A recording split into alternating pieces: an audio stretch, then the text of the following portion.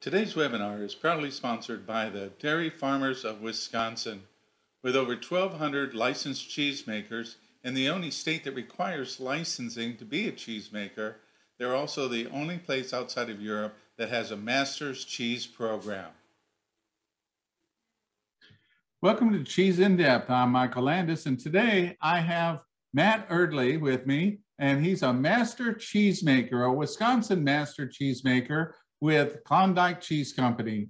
And we're going to talk a little bit about the history of Klondike, along with some of their really unique directions, especially in sustainability. And then, of course, we're going to taste some cheese. So I'm going to turn it over to Matt, and he's going to introduce himself, plus Klondike Cheese Company. Matt?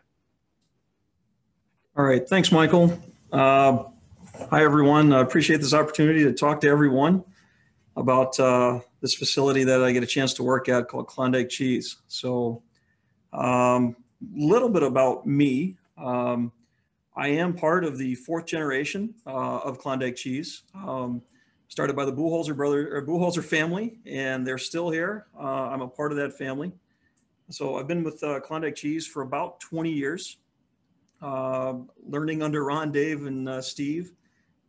Some of their cheese craftsmanship trade. I am a licensed cheesemaker, and I also hold a master cheesemaker status for brick and Muenster cheeses. So that's a little bit about me. But let's start talking about Klondike Cheese and a little bit about the history of us. Klondike Cheese is located in southern Wisconsin, kind of central southern Wisconsin, close to the Illinois border. And Klondike Cheese Factory has been around since the 1800s. Used to be called the Staffaker Factory, I think, years ago. And around 1925, there were many co-ops in this area, Greene County, Lafayette County, where we reside, that had milk, and they wanted to do something with that milk and add value to it. So there's also a large population at that time of immigrant cheesemakers from various countries in Europe. And so around 1925, this local group of farmers formed a co-op and hired a cheesemaker by the name of Ernest Buholzer. So he started making Swiss for them around that time period. Well, as the years went on, he had a family, and his son, Alvin Buholzer, after he came back in from World War II, took over cheese making responsibilities from his dad. And so he made cheese here in the facility starting around 1946. And you can see a picture there on the screen of Alvin and Rosa and Ron Buholzer when he was a small child. So things have changed certainly in the years of cheese making from that picture till now. So around in the early 70s, 1972, Alvin and Rosa and their three boys, Ron, Dave, and Steve, decided to purchase the assets of the cheese factory from the co-op and form their own business. And that's where the modern version of Klondike Cheese started. Kind of a side note about a little bit about the history of Klondike is, how did it get its name? And it's said that at the time, the original cheese factory burned to the ground, and they were building a new one. And we have a lot of limestone in this area, and it's extremely tough to work to blast away all that limestone. And some of the workers commented that, well, we might as well be up in the Klondike up in Alaska digging for gold. And so that name just kind of hung around over the years. And obviously that's the name of the company today. So moving on from that, over the years, Klondike Cheese has made a variety of cheeses, including Swiss, Wheel Swiss, Cheddar, Monterey Jack, Colby's. And, in the 80s, I'd say the late 70s, actually, they added a few more cheeses, brick and Muenster cheeses. And then around 1984, Ron, Dave, and Steve, pictured there, had some interest from some customers they'd done business with about making this cheese called feta. And so they worked the craft. They learned quite a bit in the 80s and in the 90s, and had built up quite a feta operation. And so we continue to make feta cheese today, albeit with maybe a little more modern techniques than what they were using in 1984. So moving on from that, around 2004, as a companion cheese to the brick and Muenster we make, we added Havarti to the mix, and we've been making that here for what, 16, 17 years now. So continuing on the history of additions and growth as the company has been doing, in 2013, we really looked into doing and built a plant to make Greek yogurt. That was something that it was at the time was fairly popular, was growing and it was all over the place. And we got into it, built a whole new facility strictly to make Greek or custom blended high protein yogurt. And we are still making that today. So where we are right now, of course, Ron, Dave, and Steve Buholzers, they've been here their entire lives, making cheeses and yogurts. And now the fourth generation, which includes Adam Buholzer and Luke Buholzer and Tina Buholzer and Melissa Buholzer, and then myself. At times I feel like I'm the only one here not named Buholzer. We're making what we feel are high quality, consistent cheeses to this day, including the yogurt products. So I guess moving on to, one of the things that we talk about here and mentioned at the beginning, Master Cheesemakers. And this is a great program that the Dairy Farmers of Wisconsin sponsor, and the Center for Dairy Research administer. It's to I guess raise to the top cheesemakers in the state of Wisconsin, and to show and highlight their excellence in cheese making. And Klondike Cheese is so fortunate that on staff right now we have 6 master cheesemakers, and they're all pictured there, from Adam and myself, Dave, Ron, Steve, and then Ron Bechtold. We're all certified in all of the cheeses we make here. And we all had to go through a similar process to get certified for the cheeses. So many of you may know what the master's program is about or have some ideas, but really I like to think of it as a minimum of a 14-year process to get that master's certification. When you start out like I did, you have to be an apprentice for a year learning the basics about cheese making, and you apprentice to a cheesemaker, and then you can apply for your cheese making license, which I did. But to even qualify for the master's program, you have to be making cheese for a minimum of 10 years.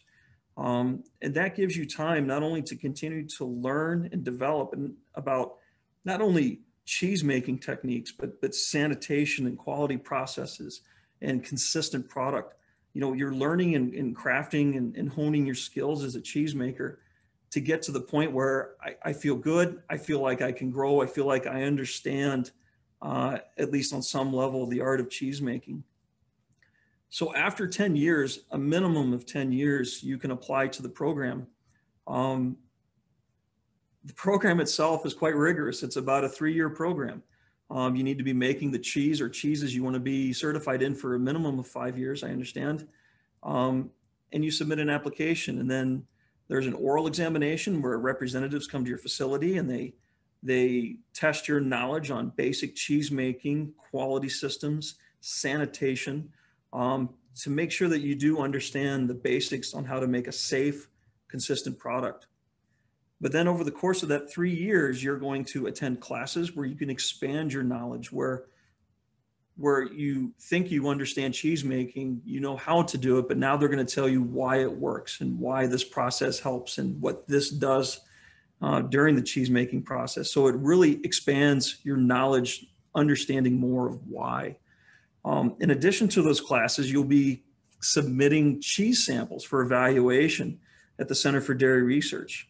They want to evaluate your product, your cheeses, to make sure that they exhibit the characteristics of that product, and they're of the highest quality.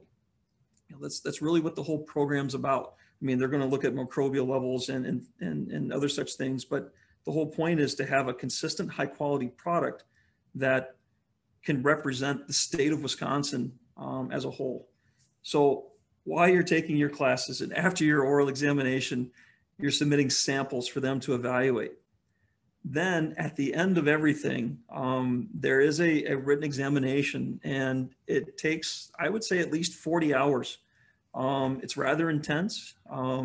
You're doing a lot of research. You're justifying your answers, and and justifying where you found them, to really show that not only have you gained some new knowledge, but you're also taking that knowledge and applying it to the products you're making so that you can take them to whatever next level of quality or standard you're targeting. So it's really important. It's a really important example of the culmination of the program, saying, listen, I'm willing to do the work because I understand how important this is for not only my products, but to represent, Wisconsin in the cheese industry. So you submit your application, your final exam, and then they go before a board and evaluate you. And if you meet the criteria, then they will apply the title of Master Cheesemaker. So quite involved. I attained my Master Cheesemaker status in 2018. And if an opportunity arises again, we'll take a look and maybe we want to get certified in more cheeses. Right now, just 2 cheeses for myself, Brick and Muenster. But there's all sorts of opportunities in the future. So yeah, I guess from there, maybe talk a little bit about the plant. And I think there was a slide that popped up a second ago about, what makes good cheese, right? And this hits the nail on the head for us and it should be every cheesemaker. This area, Greene, Lafayette County, wonderful, wonderful farmers who take a lot of pride in making consistent high quality milk. If it starts with the milk, and if the milk is good, you got a place to go and make a fantastic cheese, whether it's at Klondike or any of the other cheese factories around this area. So again, these farmers and our patron farmers, we have around 60 patron farmers that supply us milk, take a lot of pride, and it's really a partnership where they're providing a high quality ingredient to make the cheese, and we're taking it and turning it into something I think that's pretty good, pretty awesome. And so that partnership we've had some of these farms for decades. So we're really proud of that relationship with them and the hard work they do to every day, 7 days a week, generate some fantastic milk for us to use. As far as the facility, we do have 3 plants on site, but one of the things we talk about here at Klondike is, we like to call it a circle of sustainability. What do we do, and are we being responsible with this fantastic resource that's here, this great milk that our farmers are providing to us? And we like to think we're good stewards of that resource. So of course, the farmers do a great job of providing milk, and we bring that milk in, and then we store it in silos, and then we pasteurize it, when it's at the particular plant that it's going to make the product, whether it's yogurt or cheese. And we'll make good, high quality, consistent cheese, and we'll package it. And then, we have this thing that's called whey, right? When you make cheese, you make cheese and you have whey. And I don't think it's a secret that years ago, whey was considered a bit of a byproduct. What do you do with whey? How do you get rid of it? Animal feed or whatnot, or dispose of it. But now, not only is there value in that whey, and that's something that we take advantage of, but it's also, again, utilizing this really good resource that the dairy farmers provide to us. So we'll take the whey, we'll make the cheese, and we'll separate out the whey and hold that whey, but we'll also extract other components out of it. We will extract cream. We will extract whey proteins, and those whey proteins and the cream will be sold to companies that can go into other food ingredients. And then we'll also extract lactose out of this whey, and we'll concentrate it, and we'll sell it to a company that turns it into animal feed. Well, then now we have this water, right? We've extracted components and we have this water. What do we do with it? Well, we actually clean that water up. We filter it and clean it up, and we will use it in the plant as part of a sanitation process, a cleaning process. So again, we're trying to use this good resource to its fullest as much as we can. For any water that's left over that we can't use, we have our own wastewater treatment plant on site. We don't haul the water away and dispose of it in a field. We try and treat the water. We clean it up with anaerobic and aerobic lagoons, bacterially treat it to clean it up. And then we have around 400 acres around the factory here that we use spray irrigation to grow fields of alfalfa, okay, which is then harvested and fed to these wonderful dairy cows, to kind of complete the circle of sustainability for us, where, again, this is a valuable resource. It's a wonderful resource, and let's use it to its fullest. And so we've embraced that, and we've been doing it this way for years and years. So I guess moving on from there, Klondike cheese, we've got a few brands under our umbrella. Obviously the Odyssey brand, feta cheese is a large part of our business, but the Odyssey brand also encompasses Greek yogurt or high protein custom blended yogurts. And then under the Buholzer Brothers brand, we have semi-soft cheeses, which would be Brick, Muenster, Gouda, and Havarti cheeses. So we do have three plants on site, and each one specializes in its own product. Again, it's kind of outlined there. Included in the Greek yogurt, which I did mention before, it's not just yogurt, but it's also sour creams and dips and sauces. We'll get a little bit more into the product breakdown a little bit later, but the sour cream and the Greek yogurt we manufacture is used in a lot of different applications for food service or ingredients, and so it's a wonderful product to start a lot of those dishes with. So, a couple explanations about the feta plant. Years ago, the way that they used to make feta in the 80s and the 90s was really difficult. Open vats, which is fine. They're very commonly used around. You would make the cheese, you would add your lipase and your rennet, and you would firm up your curd, and then you would cut your curd. But feta curd is a little different than your cheddars or your Colbys, where it's a very soft curd and it breaks very easily. So it has to be handled gently. So the actual act of physically scooping out the curd out of the open vat and pouring it into forms in another finishing table was excruciating. It was very difficult, very time consuming, very hard labor. So around 2000, we invested in state-of-the-art feta cheese making equipment, which has been upgraded several times in the past 20 years, not only to make the process less labor intensive for us. This state-of-the-art automation has also allowed us to make a more consistent product. It allows you to control your fats and your moistures so that the product that we sell to our customers is the same every time they get that package. And so very proud of this. It's not, there's some companies that do this, but I think in the end, this type of automation has really helped us handle the curd, keep it consistent, form a wonderful product, and take some of the physicalness out of it, as well as allow us to expand our business and grow. The next facility, I think, is it the yogurt plant, or is it the Muenster? It's the yogurt plant. So this was built in 2013. Again, all the products we make here are pasteurized. We don't make any raw milk cheeses or raw milk yogurts or anything. In the yogurt plant, it is fairly automated, state of the art as of 2013. And we'll bring raw milk into this plant, and we'll actually, what we do is we skim the milk. We pull the fat out, because remember I talked about, we're a custom blend plant, and we will make what the customer desires. So we'll take that fat and we'll take other ingredients and combine it back into the skim milk to create the right fat content or protein level that our customer wants. So once that's all blended, mixed together, for Greek yogurt, you need to pasteurize at extremely high temperatures to help denature proteins so that they want to hold on to moisture and give that consistent body that you're looking for in the yogurt. So we'll pasteurize it. They'll go on to ferment tanks where they will build their acid and build that solid mass of yogurt. And once we've reached the right pH point, we'll break it. That means basically cut that curd, break it, and we will pump it to our filling points. Our final destination, the package, which could be, as shown, the 5.3 ounce retail cups that we all eat from every day, up to over 2,000 pound totes of yogurt that could be used more for an ingredient customer. And then the last facility I think we talk about is the, we'll call it semi-soft cheeses, which would include for us the Brick, the Muenster, Havarti, and the Gouda cheeses.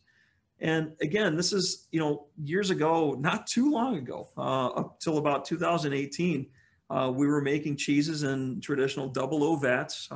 We would make the curd and cut it, and then depending on whether we're making Havarti or the Muenster, you may do some pre-draws to draw off whey, or you may do some washed curd where you add water to rinse lactose off the curd, depending on what you're doing and stirring. And once the curd's prepped, we would pump it onto tables where there were individuals taking and raking curd and filling up individual forms for Muenster and Brick. And again, very labor intensive. And then each one of those forms, if you think of that was 4,000 pounds of cheese, and each loaf weighs 6 pounds, you can imagine each one of those forms had to be turned upside down 3 times during its time on the table, about an hour and a half, which again gets to be very physically intense. And then all the forms would have to be removed, and all the cheese would have to be removed by hand and transported to a brine system and put into the brine by hand. Again, very labor intensive. So in 2018, we decided to expand and modernize our Muenster make process, where again, we make cheese in vats, typical way, similar to the way that we always have, but then now we have curd handling equipment where we can put the curd into forms, and the forms can be handled by machines, and machines can turn it, which again, number one, took a lot of the physical labor out of it. 2, allowed us to expand our plant, but 3, again, allows consistency of the product. We make it the same way, and every time you open that package, it tastes the same, it feels the same, and it works the same. So that's very important to us. Klondike Cheese believes quality, quality, quality. That's what we focus on. That's number one for us. You're going to get the same consistent high quality cheese every time we make it, or yogurt every time we make it. And this equipment in part has helped us to achieve that. So, we do have a food safety system. We are BRC certified, which is a global food safety standard. We've done that for years, and we've got an A rating every year. So, the BRC is say what you do and do it, and continue to meet these standards for high quality. So we do that. So yeah, that's kind of a summary of what the plant does, and some of the cheeses and things that we make. I think there's a little bit more information here to talk about what we do specifically.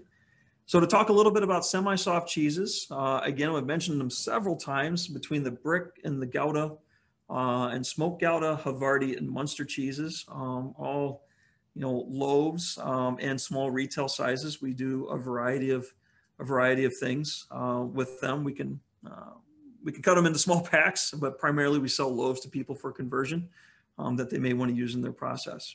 Yep, and that shows you an example. We do slice packs, and we can do 8-ounce cuts. Again, all of the milk that we use is RBST free, and this shows you kind of a variety of what we have to offer.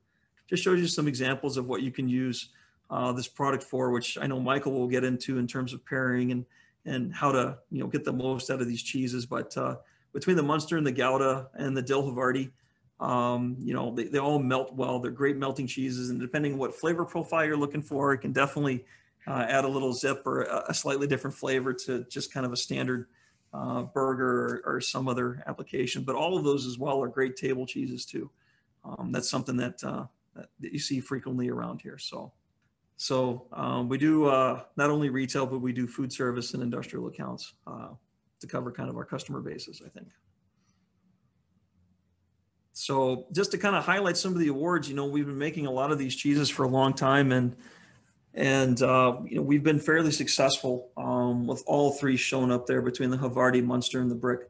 So we've been fortunate enough. I think a lot of the awards have been World Cheese Contest, ACS, U.S. Cheese, Wisconsin. Again, we work hard to try and have high quality cheeses, and we've been fortunate enough to like I said, have some success in some of these competitions for these 3 cheeses.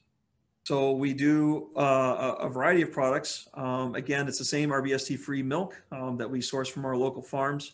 And again, kosher, but we've again, the contest, the judges have spoken. We've been, again, fairly fortunate over the years with a good quality product. We've been able to place fairly well at all these different contests.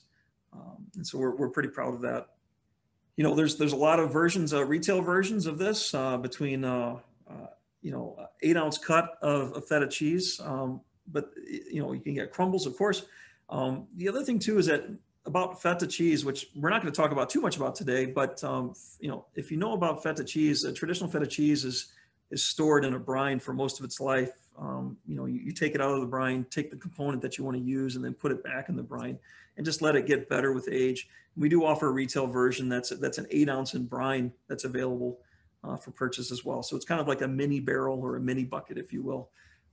And then this is more of a food service where we do pails, which is, again, simulating that barrel experience in various sizes. Crumble bags and of course feta loaves are available through food service distributors. So Greek yogurt and cultured products here. So what a wonderful I guess variety of options we have here. We do the retail, and you can see the flavors. My personal favorite is the peach, but a lot of people like the pomegranate, the 5.3 ounce, just good solid traditional Greek yogurt items. Our products, we think we're pretty proud of them because we try and push and get the sugar lower than other comparable products. We've worked really hard on the fruit preps to attain that, but still provide that fruit flavor that everyone's looking for. And then in terms of other products that we have available, I like to think that, you go up in sizes, 24 ounce, there's some blended yogurts, the prior ones are fruit on the bottom, stir them up and enjoy. These are more of a blended fruit flavor. And as far as from 2013 on, we've been fortunate enough again to win several awards through all these wonderful contests. And we'll continue to strive to win those awards as a measure of ourselves against everyone else, to show that we are still doing a good high quality product and that everybody likes. We do dips. Everything is a Greek yogurt base or high protein base. So we do a really nice tzatziki dip, which I think we'll be talking about today, and show you what to do with that. But it is a Greek yogurt base. It's got some really nice fresh cucumbers and garlic and dill flavor in it. So yeah, we'll be expanding on that later, I'm sure. And then there's also some other dips that we offer in a variety of flavors, from bell pepper to French onion. Again, everything is a Greek yogurt base. So it's got all that creaminess and that good flavor to it with probably a little bit lower fat. We do some 4 ounce for food service for colleges and schools.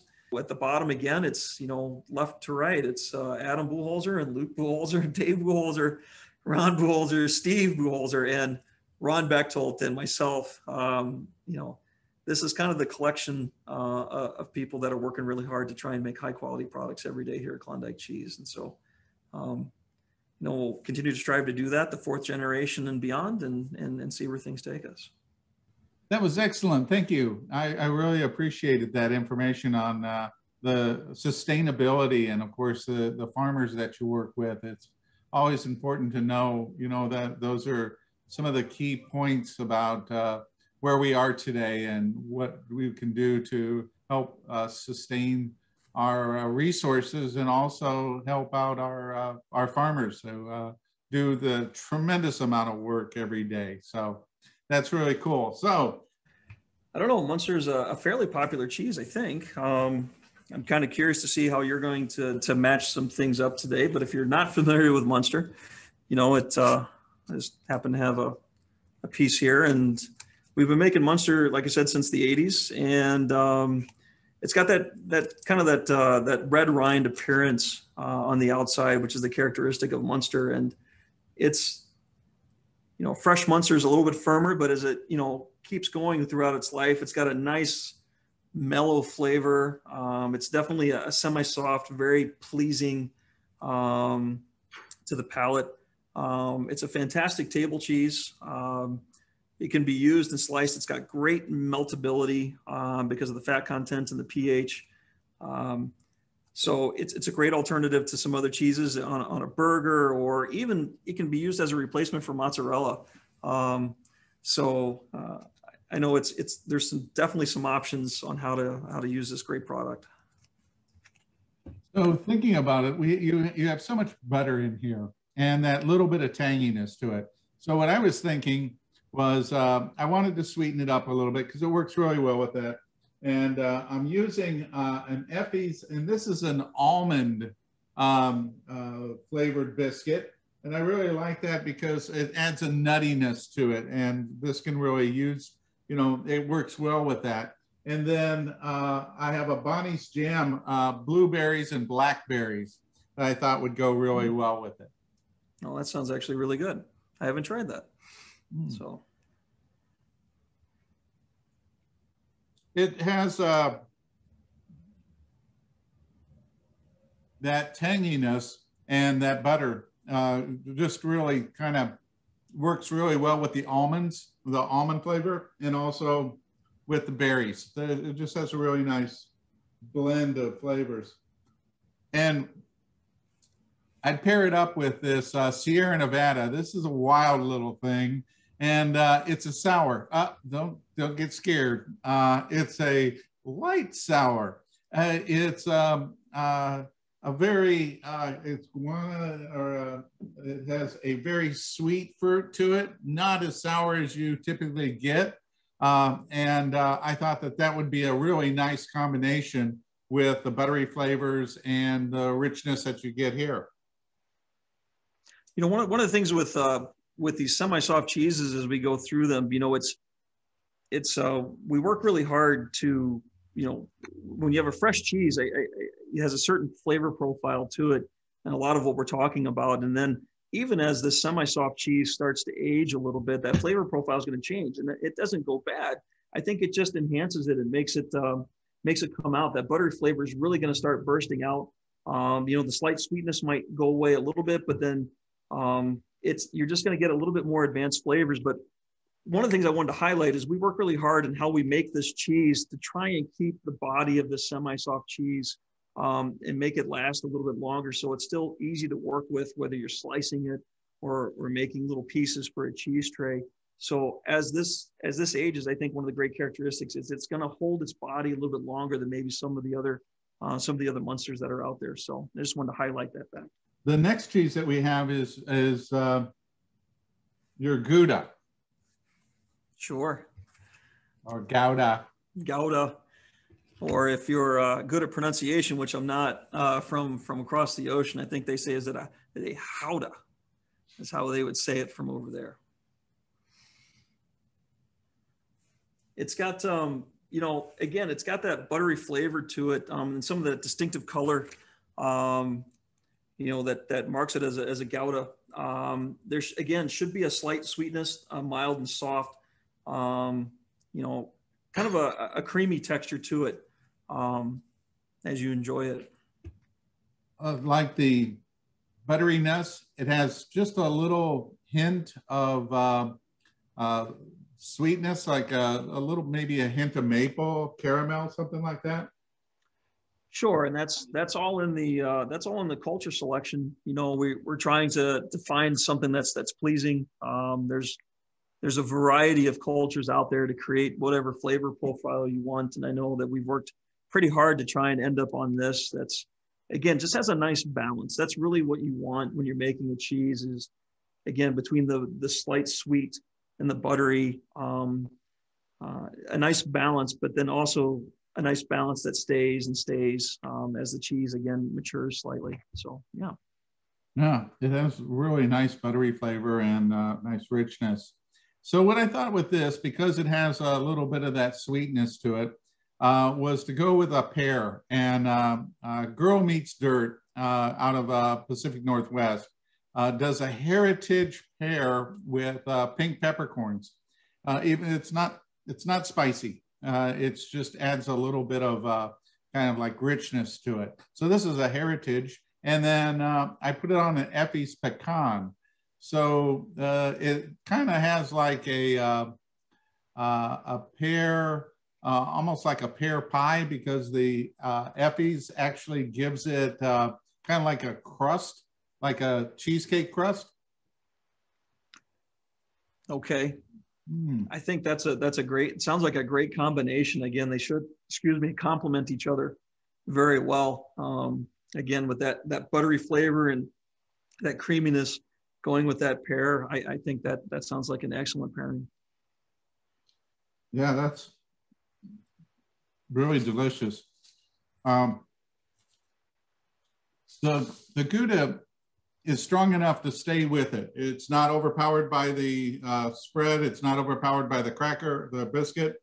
It kind of works in. That's really nice, because, you know, when you are doing pairing, you don't want to lose the cheese. I mean, the whole point of this is the cheese, and it's beautiful on its own. But, you know, if you're going to add something in, this is a really nice combination. As for pairing, I'd probably go with this. This is a Gaelic ale, and it's kind of like a malty pale. So it's got a nice maltiness to it, and it really kind of picks that up. And I guess kind of like adding a little molasses to the mix, and gives it a little bit more richness. So it'd be a nice both dessert and also like something right after lunch would be perfect. You know, you want something a little sweet, but you don't want something that's going to be overly rich and taking away from you know, your light lunch if you were doing that. So our next cheese would be the dill. You know, it's to talk about, you know, Dill Havarti, at least in our packaging here. This is a great product. I think we do a really good job. We've been fortunate to win some awards with it, and it all starts with a Havarti base. So, you know, a Havarti cheese, obviously pasteurized milk, but then you're also adding cream to it because, again, you want to try and enhance that creaminess and that flavor, and that it gives that starter culture something to work on and produce that flavor profile you're looking for in it. But then you add some dill oil and some dill weed to it, and you know, it can be tricky at times. You know, whenever we grade dill, it's always funny. There's, you know, we grade it from time to time, and there's a group of us standing around, and we get to the dill and we have to try some dill, and then we have to try another piece because dill has its own powerful flavor.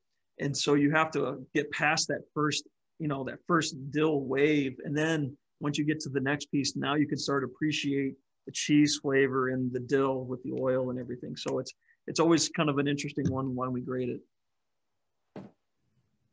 Well, I think in the most difficult part about you know, blending this is getting a nice balance between the dill and the Havarti.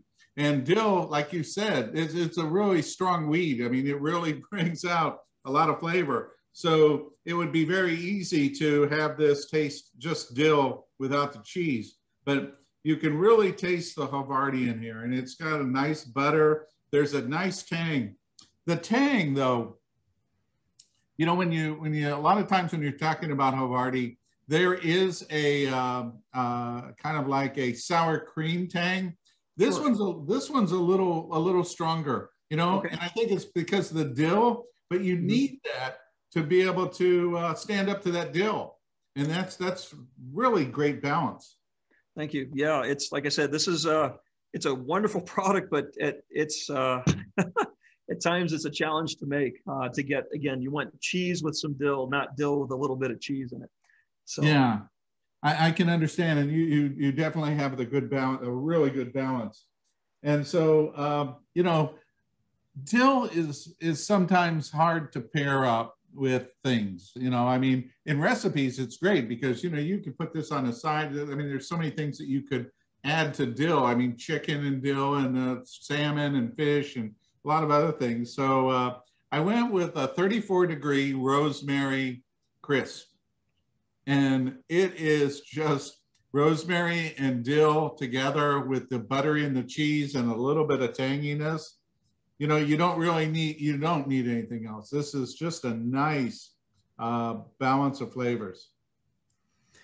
yeah, it does, like you mentioned earlier, it stands on its own. You know, if you're looking for just something nice to eat with some good flavor to it, again, we're pretty proud of it.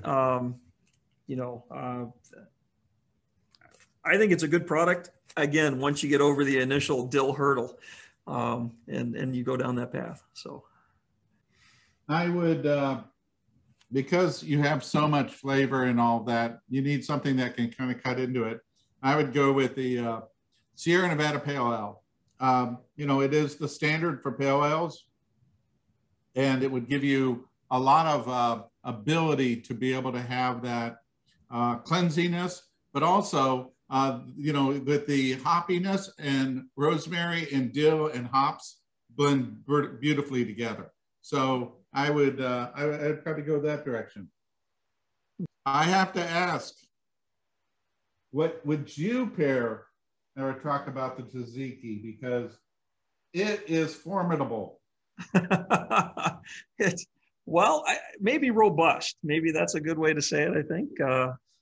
But you know, this tzatziki dip, again with this yogurt base we've got, just to describe it for everyone, if you haven't used it, it's a yogurt base, and we throw in fresh cucumbers. It's a nice thick texture, a good creamy texture. You've got that tanginess of the Greek yogurt in there, mixed in with the fresh cucumbers and the garlic and the dill. You know, it's obviously a vegetable dip. It's a chip dip, but it's, you know, it does have a ton of flavor. So, you know, use sparingly where needed, but it's going to give you what you're looking for in that flavor. You know, everything is there. I mean, you know, when you talk about the cucumbers being there, it is real cucumber. I mean, it is clean. It's as if I have a cucumber and I'm biting into the cucumber with it on it. There isn't oh yeah, it's similar to cucumber. It is like chunky cucumber. You can just taste that. And it's very refreshing. I mean, you know, it just, you know, in this with, you know, some fresh vegetables and all that, it would be just fabulous. I thought, I'm under the impression that this is healthier. I mean, not that cheese isn't. I'm just saying that, you know, somebody that's going to go with this, they're thinking that I want something light. I don't want something really heavy. So I went with the 34-degree gluten-free. You know, a little bit lighter, and you know, stay right in that safe zone, and that's all you need. You know, you don't want the cracker or anything to get in the middle of this. It's just so nice just to have that balance of flavor. You know, I have to say that I don't have a lot of experience with it, but you know, you sent me 3. And so I opened up last week one of them, and I was just kind of adding it in. And we have basically found uses for it throughout almost all of our, I mean, cauliflower rice, it's the savior. Sure. And so it's a perfect addition to that, because it's supposed to be light, it's supposed to be fresh, and adding that in. And so I have to say that it's just such a nice change and a nice freshness. I don't really think that I would pair it up with a beverage other than just, you know, just what you happen to be drinking at the time is just what you're drinking at the time. I would agree with that. It's you know, I was thinking of instead of using, it's simple, but a hamburger, instead of putting your mayonnaise on there, spread some of this on there. That's going to give you a nice, good pairing with not a pairing, but I mean a nice flavor profile across that hamburger, and just kind of change it up for you a little bit. So I think that would be great. Baked potato sounds good. I mean, it's nice and simple stuff, you know, just to complement with some good flavor.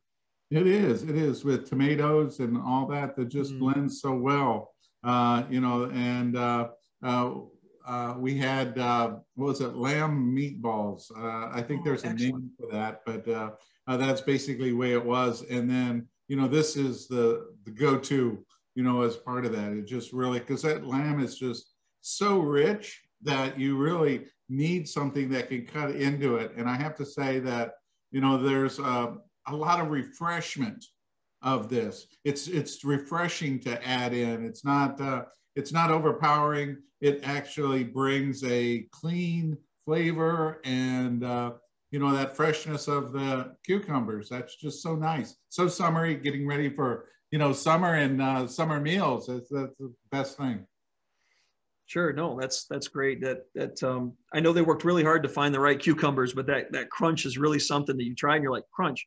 You're right. There's a cucumber in there. It's a real cucumber. So, yeah, no, this is great. This is wonderful. Yeah, I mean, you know, that's you know, what you were saying is that it's not like a squishy. It's a crunch. It's definitely crunchy. It's definitely there. You can really taste that, and it makes a big difference in the flavor. You know, I live in Tampa, and so we have Tarpon Springs, which is it's a huge Greek community, and there's, you know, a plethora of Greek restaurants. So this, you know, what they serve honestly, even though that I know that they're Greek, you know, the quality here is so much more fresher. I don't know whatever they're not putting in the cucumbers in that, not making it as fresh as this. So Sure. Well, I appreciate the compliment. That's really nice. So yeah, I think it'd be great on a traditional gyro, right? Go get your gyro and make it at home and spread it on there. So yeah, very nice. Yeah. All right. So that takes us through the tasting. That was really nice. Do you have anything else you want to add before we wrap it up here? no, other than no, I appreciate it. This was great for us. Give me a chance to kind of talk about our family here and our business, and the chance to meet you and see what people can do with the products we make and how to enjoy them a little bit better. So appreciate the opportunity to talk to everyone, and this has been a great experience for me. Good. Well, Matt, it was a pleasure meeting you and spending the time here. Love your products, and you know, really enjoy the quality, and thank you so much for sending them out. And we're going to definitely be enjoying them this evening. So thank you. You're welcome. Welcome. All right. Well, this program will be on my YouTube channel. And of course you can get the cheeses for yourself and taste along with us if you want to. It'll be listed out probably in the next couple of days. So again, thank you, Matt, for stepping in, and I really appreciate it. And I'm sure we'll talk soon. All right. Take care. All right. You too. Bye-bye.